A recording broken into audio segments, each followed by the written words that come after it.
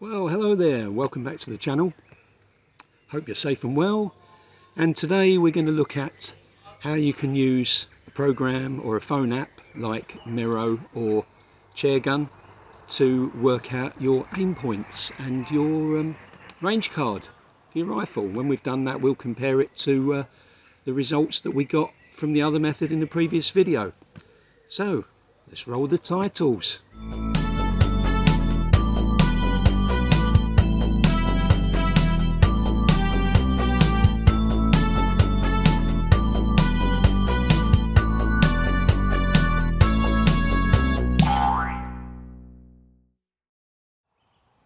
Well, here we are back on the garden range.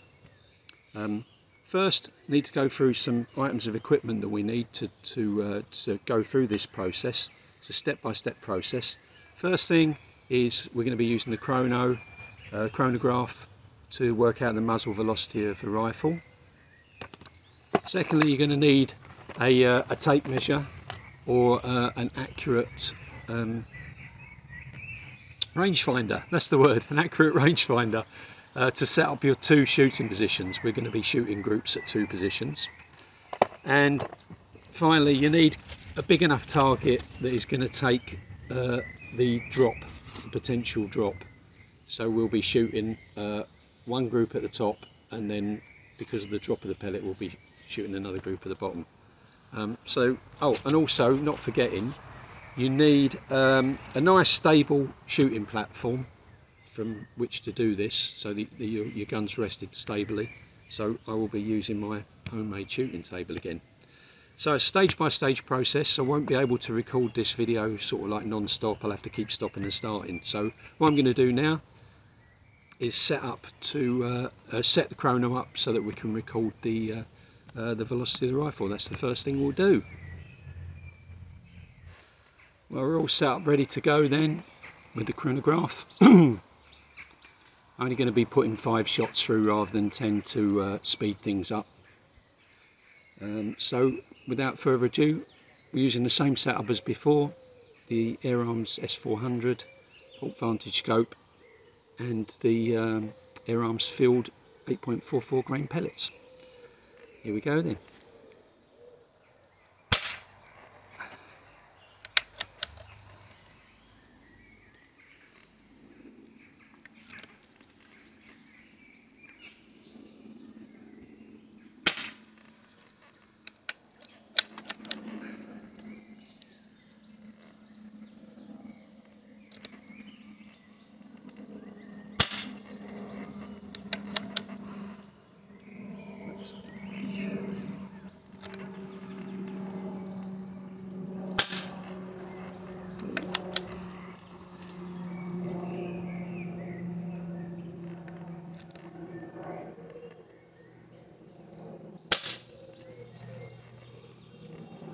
Okay, so I've got those in the memory of the chronograph, and I'll stop the tape, work out what the average muzzle velocity was.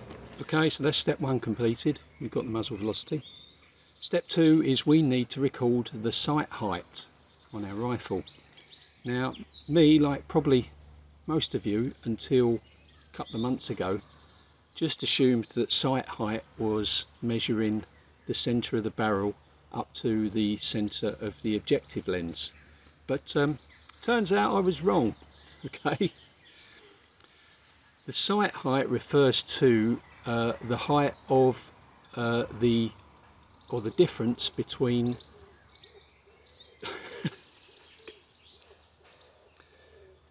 let me think, how's the best way to explain this. The sight height is the difference between the pellet trajectory when it comes out the muzzle of the rifle and the line of sight from your scope at the muzzle of the rifle, not where the scope is mounted back on the block. So in order to measure this, you need to do a thing called the tin foil test. Okay, so I'm going to explain what the tin foil test is. Basically what you do is you get a piece of tin foil. I've had to take the scope cap off for this.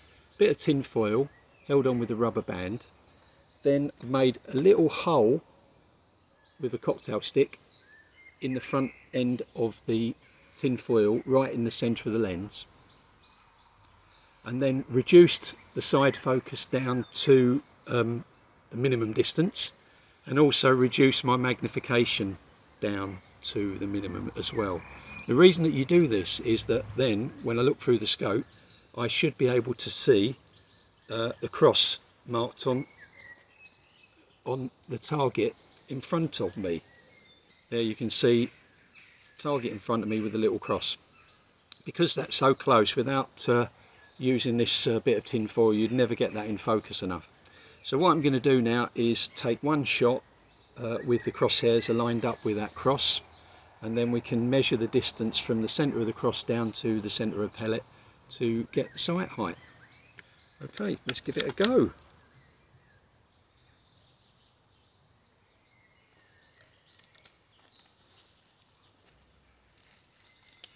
Need to get the muzzle as close to the target as possible.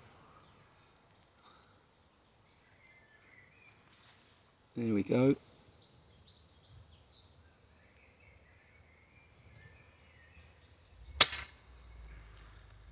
Okay.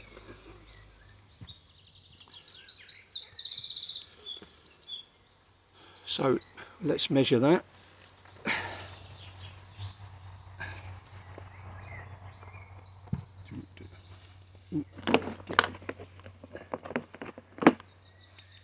Nothing like being prepared, is there?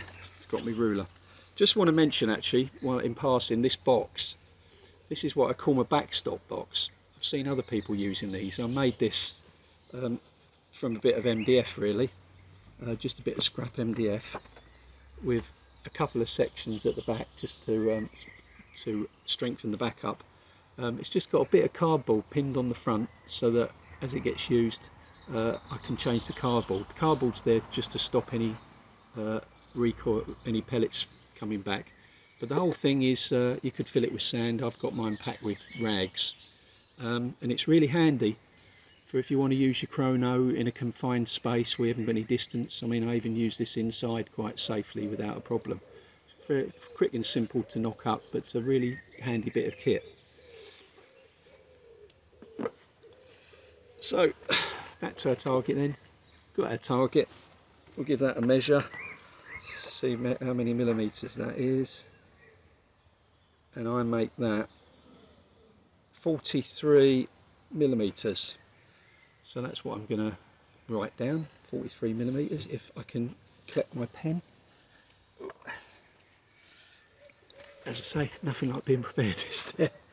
So sight height is 43 millimetres. Right, now after watching that you might think, oh, that's a bit of a faff. Why do I have to go through that to get my sight height? There is a rule of thumb, okay? So what we'll do is I'm going to just pull that off of there. I'm going to quickly make a rough approximation of the sight height here by, I'm going to be measuring from the centre of the barrel to the centre of the objective lens and see what measurement I get. Just going to eyeball it for now rather than do it perfectly.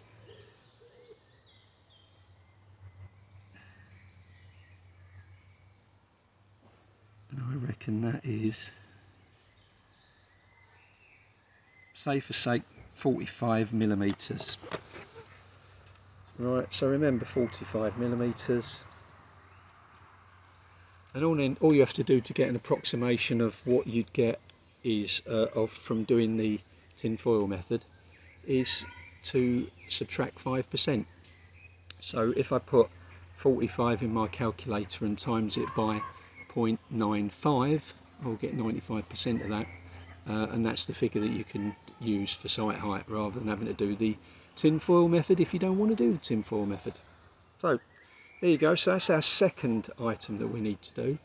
What I need to do now is set the target out and set our shooting position up so that the muzzle of the rifle is near enough exactly 25 yards, which is at a zero range from the target, and put down a group. So that's what we're going to do. I'm going to set up and then I'll come back and we'll do that. Right, so we move the shooting table back, and I've used my measuring tape to ensure as accurately as possible that the end of the muzzle of the rifle is exactly 25 yards from the target, which is our zero range. So what I'm going to do now is I'm going to put a quick 5-shot group to provide a reference for when we go further back to do our point of impact. So without further ado, let's shoot.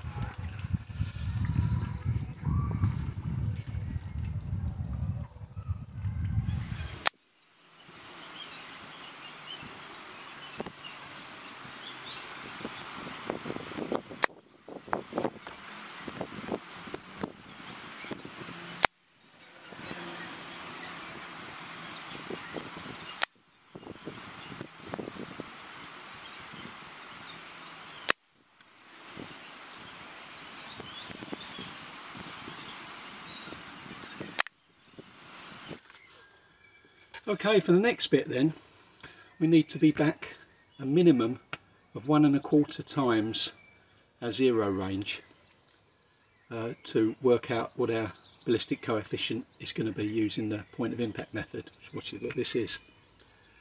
Ideally you want to be 2 to 3 times, but the minimum is 1 1/4 times. Now, furthest I can come back is 50 yards, so I'm 2 times back from 2 times 25 yards, so that should be good enough.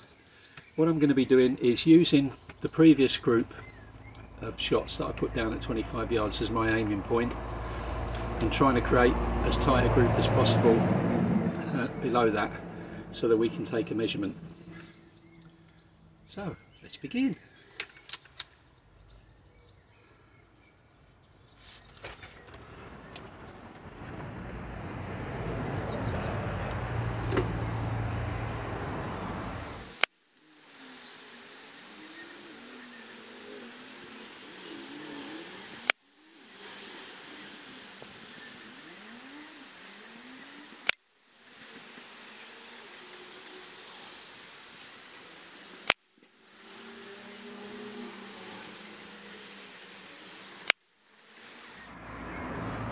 Well, that's 5 shots. I've got no idea where they went because I can't see them from up here. So we'll go down and take a look. Well, I've just been down to where the target is, and not a bad group. But because the target's in the shade, I'm so far back, and I'm sort of a little bit in the shade here. It's very difficult through the scope to see where the second group was.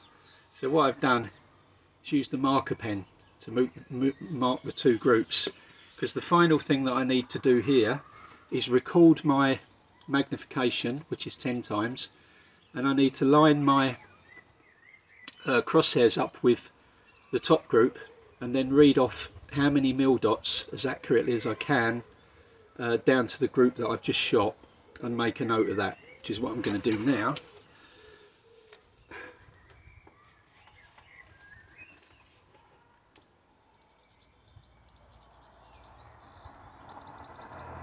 So that's lined up, and that line that I made is just touching the top of the second mil dot, which means to the nearest tenth that would be 1.9 mil dots.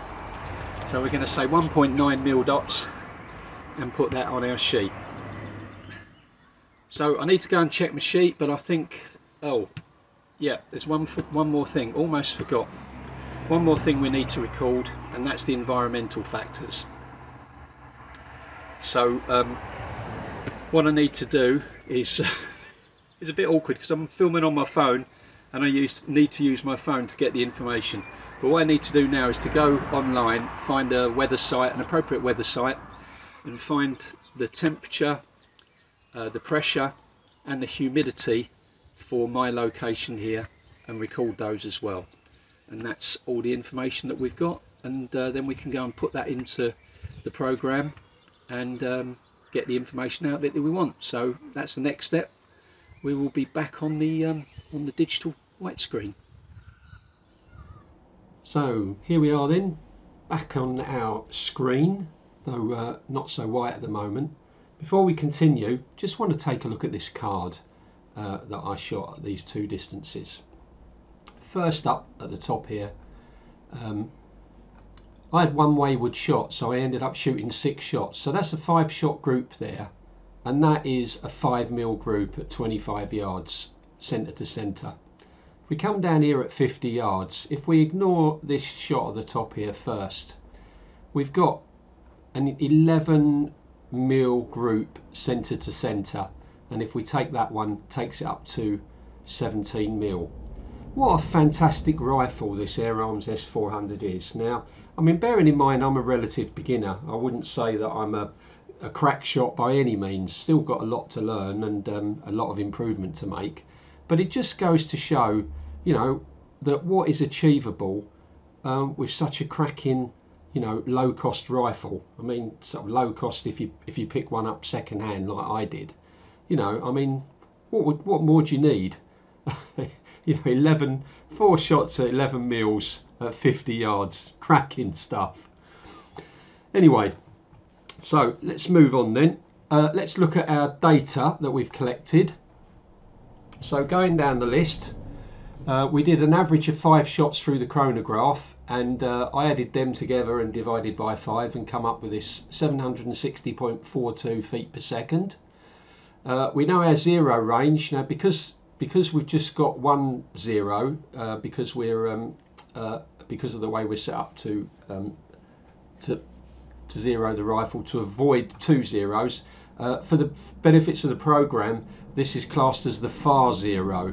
I know that probably doesn't make a lot of sense, but trust me, you need to your zero range for the shortest distance has to be input as the far zero. The sight height that we measured using the tinfoil method, 43mm. Our target range, which was our distance shot, that we managed 2 times, which I mentioned had to be at least a minimum of 1 1/4 times, but we managed 2 times. That's 50 yards. The point of impact to the target, we had a drop of -83mm. When I marked that target up with those 2 black marks that you just saw, at 10 times magnification at 50 yards, they were showing up as 1.9mm dot separation. Now, correct me if I'm wrong, the differences between indicated magnification and calibration magnification. Indicated magnification is the magnification that is indicated on your scope. So in my case, I had my scope set to 10 times.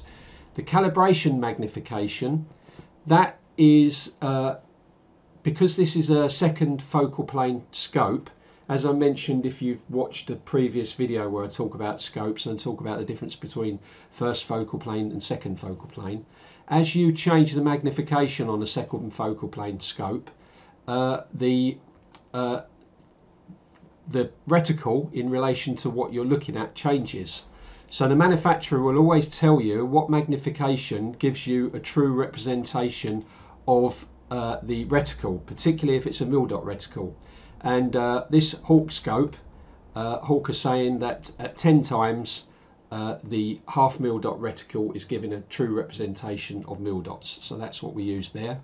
The pellets we used, 177 Air Arms Field pellets, 8.4 grain. And finally, the environmentals that you didn't see me record, but I used a little weather app on my phone, and I found that in my location at the time of shooting it was 25 degrees centigrade, pressure was 1014, and the ambient humidity was 51%. So there we go, that's the data that we've got. Now, where do we go to get the program to put this data in? Okay, let's call up the website. Right, so here's the website that you need to go to, gpc.photosoft, that's photo with an F, .co.uk. I'll put a link up at the bottom of the screen here so that you can see where to go. And I think you can get this program. Yeah, I think this program runs both in Windows and on Apple as well. There are some other programs here that you might find useful, and there are also the Android apps that are available in the Google Play Store, and we'll look at those later. So this is where you go to download the program. And I think I mentioned before, the reason that I'm using this is because this is a current program that's being regularly updated. The standard program you hear everybody talking about, Chairgun, you can still find it to download and install it if you search on your computer, but it's not supported anymore. So there are no further updates, whereas this is more modern and say is regularly updated, which is why I use this. So let's call the program up and you can have a look and see what it. So here we are in the main program screen. Then you'll see we have all our data entry points on the left. We have a little table here showing the range and the mil dot point of impact that relates to this graph. Various different screens at the top. We can go to just a table. We can go to the reticle, which gives us a range card. We have a range finder. We can work out vertical drift, inclines. We can print a scope label, and we can print out a more a bigger range card with a bit more information. So let's go back to plots and graphs. But first things first, we need to transfer all the data we've collected into the program. So the first thing that I'm going to do is click on the tools button, and we want the environmental box, and we need to put in our environmental factors. So our temperature was 25, our pressure was 1014, and our relative humidity was 51. So don't need to worry about mean sea level pressure or the elevation, that will work that out itself, and we just click on the accept button and you'll see that our information is now in this little box in the bottom here. Next we need to click on the projectiles database, select our 177 pellets and go up and find air arms filled pellets and click on accept on that. Now this ballistic coefficient here is the one that is published by the manufacturer. We're going to change that in a minute, but for the moment it will stay as 195. Next we need to make sure we're using the right drag law. Now traditionally the drag law for round nose Diablo pellets was this GA drag law, which is I assume has been imported from Chairgun, but I'm going to use this one, GA2, and if I highlight it you see the box comes up and it says it's Ballistic Boys contender for round nose Diablo airgun pellets. So this guy Ballistic Boy is the forum name of a chap on the airgun forum who is very knowledgeable about ballistics, and he has modified the GA drag law to bring it up to date basically, so it should be more accurate than the standard GA drag law for modern day round nose Diablo pellets. So that's one we're going to be using, so we'll select that, leave that as it is. Right, the velocity, we need to put in our muzzle velocity. You can see here we can select feet per second or meters per second, even Mach numbers if we've got the muzzle velocity of a jet fighter. But we'll stick with feet per second, and what were we? We were 760.4. So we'll put in 0.4 and enter that. And you'll notice every time we enter something, all the data and the graph changes. So the next thing, far zero is 25 yards. Explain that you know that why that was far zero. Also we could put in feet or meters if we wanted to, but we'll stick in yards.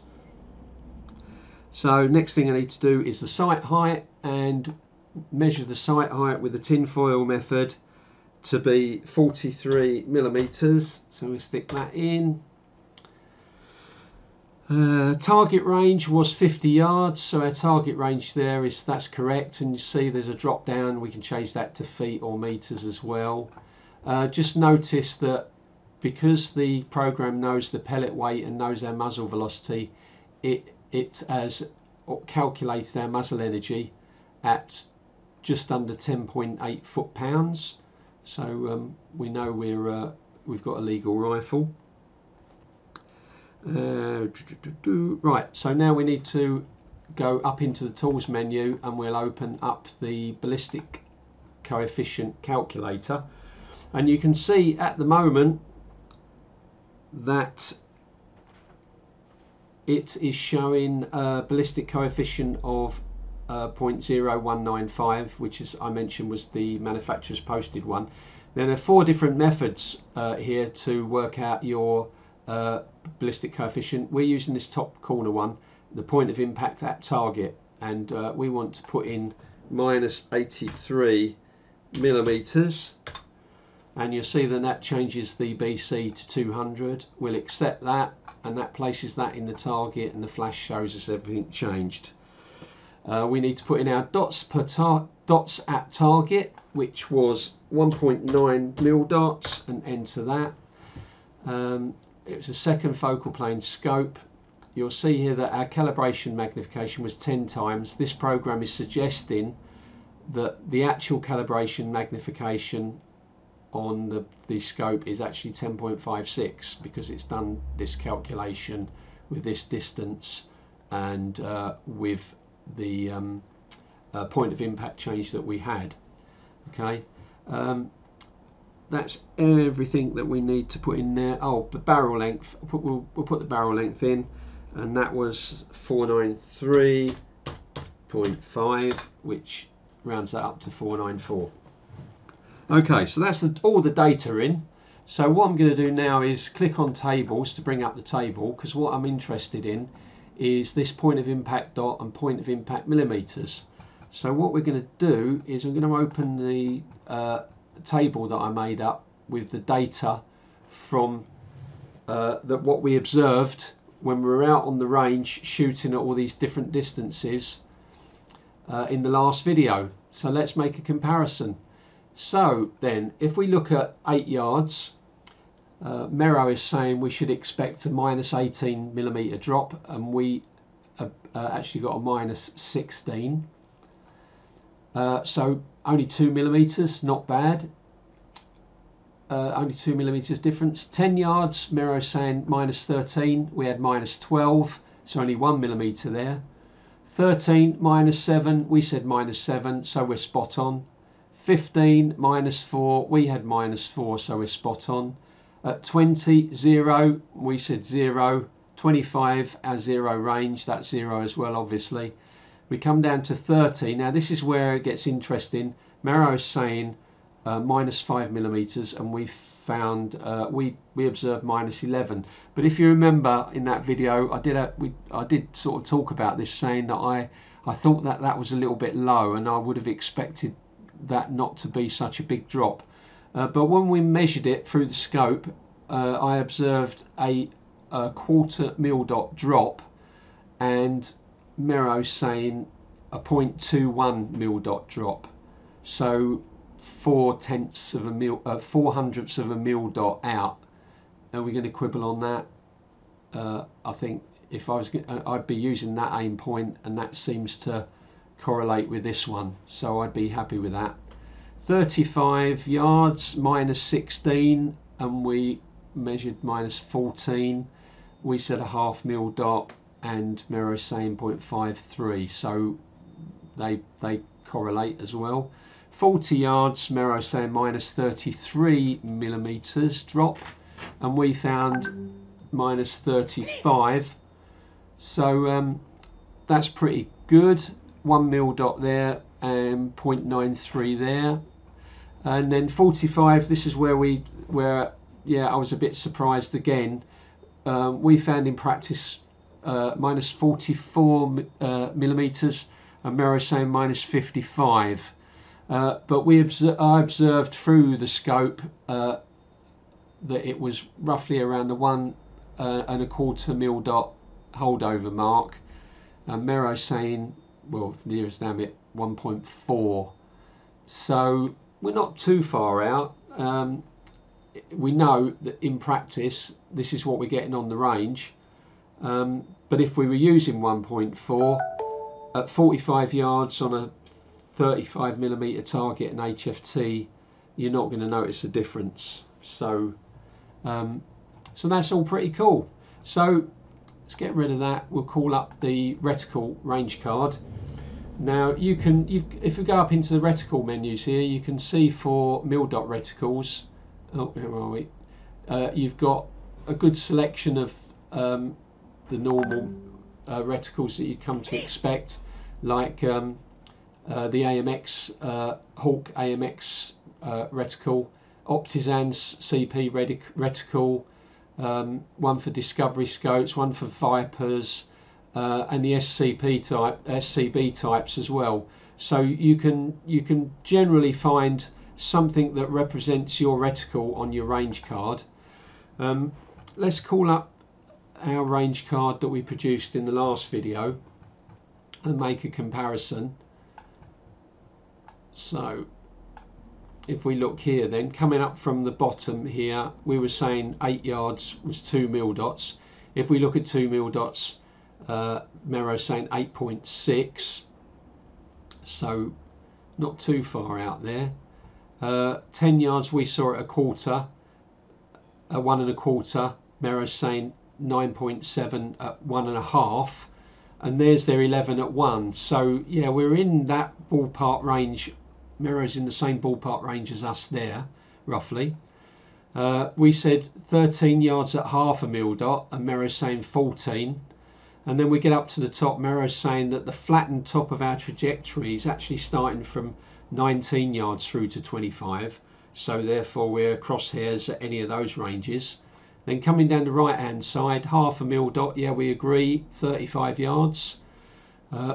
We said 40 yards at 1 mil-dot, and Mero said 41.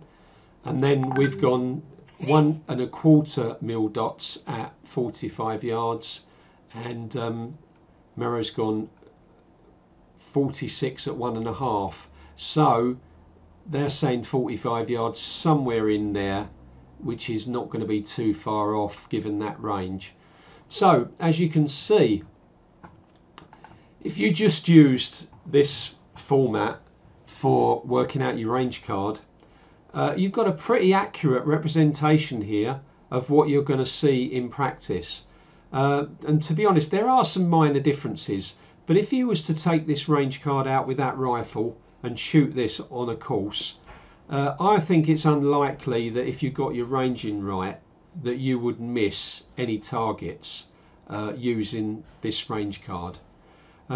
So another thing to mention here as well is I did point out in the last video that one of the weaknesses of that method was that if you changed anything on your rifle, say for example you put a different scope in on, or different scope mounts, or you changed the power on your rifle, or if you use different pellets, then you'd have to redo those because they wouldn't work.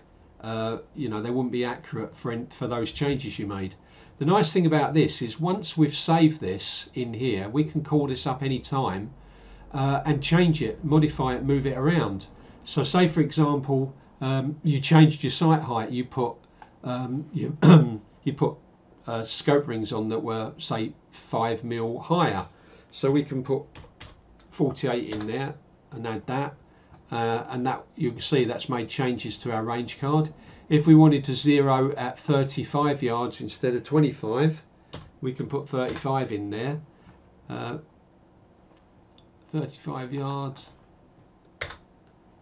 and again you can see that we've got changes to the range card. So from that point of view, it's very useful. So that's Mero. Then before we go, you will, if you go online on discussion forums and even on some of the Facebook groups as well, you will hear mention of a program called Chairgun, because it was used quite widely. Say it's no longer supported, but if you do a search online, you probably find an old version that you can download and install. So let's have a quick look and see how that compares. So here we have Chairgun then, and if you'll notice the layout's slightly different, but the information's the same. We've got the data entry box at the top instead of down the left hand side. we've got our ballistics table, and we've got our graph. We can switch between these, so we can just have the graph or just the table or both. These you can, you notice from the top you've got tabs so that you can put in information for different weapons as well. Along the top we've got the reticles database, we've got projectiles database, there's a toolbox for doing different calibrations, but does very similar things. Notice here with the drag law we've only got the GA, we haven't got the GA2 drag law on this, and I don't think there's a ballistic. Let's have a look in the toolbox. I don't think there's a ballistic calculator. Calculate BC from point of impact at the range. Oh, there we go. So you can see there I've called this over. It's taken the muzzle velocity from this data entry and our ranges and our sight height, and we can put in, let's put in our 83 mil, wasn't it? So let's put in minus 8.3 centimeters into that and click OK. Yeah, so you can do this. You know, it's almost identical to Mero, just a different layout, but the format's the same. So if you find an old copy of this, you can use this, but say it's not supported anymore. At least with Mero you get regular updates and bug fixes and things, so personally I would recommend that you go with that one. But horses for courses, pay your money, you take your choice, but in this case they're both free. So anyway, that's all I got. So let's have a look at what Mero looks like on an Android phone in the Mero app. Here's the Mero app on my Android phone then. As you can see, you've got the range card at the top. Let's work down and work out where to fill everything in. So again, you've got your muzzle velocity and your far zero, which is our zero range, sight height and target range, calibration mag 10 times, clicks per mower there, projectile weight, and everything. If you click in the menus at the top, you see here that you can enter the environment variables, go back, you've got the projectile database, and you can open up the tables to get your point of impact and stuff. You've got the BC calculator, slightly different here, as you have to put all the information in. It doesn't automatically take the information from the main screen. So we select that we're using one chronograph, put in our muzzle velocity, put in our far zero target range, and then put in our point of impact, and it will come up and calculate. And we're using the GA2 drag law again. The only thing that I've found different on this is that you need to go into settings to put in your dots per target at 50 yards. That's, for some reason, it's in a different menu. So click OK on there. But you can see the information it gives you, and the range card is the same. One of the nice things about this is that you can change your target range here. And it will tell you, look, at 50 yards your point of impact is minus 83 millimeters, 1.8 mil, minus 1.9 dots, which is minus 25 clicks. So in effect what you could do is if you do 25 clicks at 0.25 mower per click, that would enable you to shoot using the crosshairs at 50 yards. Also as well, it gives you point blank range here. You can put in a kill zone and it tells you what the ranges are that you can use your crosshairs for a different kill zone. So it's quite a useful little app, quite compact on a phone. you might prefer that than using the one. You might find it more convenient than using the one on the computer. So there we go. That's all I've got for you on this little video. Hope you found that useful. Well, that's all we've got for this one. Bit of a marathon. If you're still with me, thanks for hanging in there. There was a lot to cover. Don't forget, if you find this useful, then please like, share and subscribe. It's all free and it helps the channel. That's all from me now, and I will see you on the next video. Bye for now.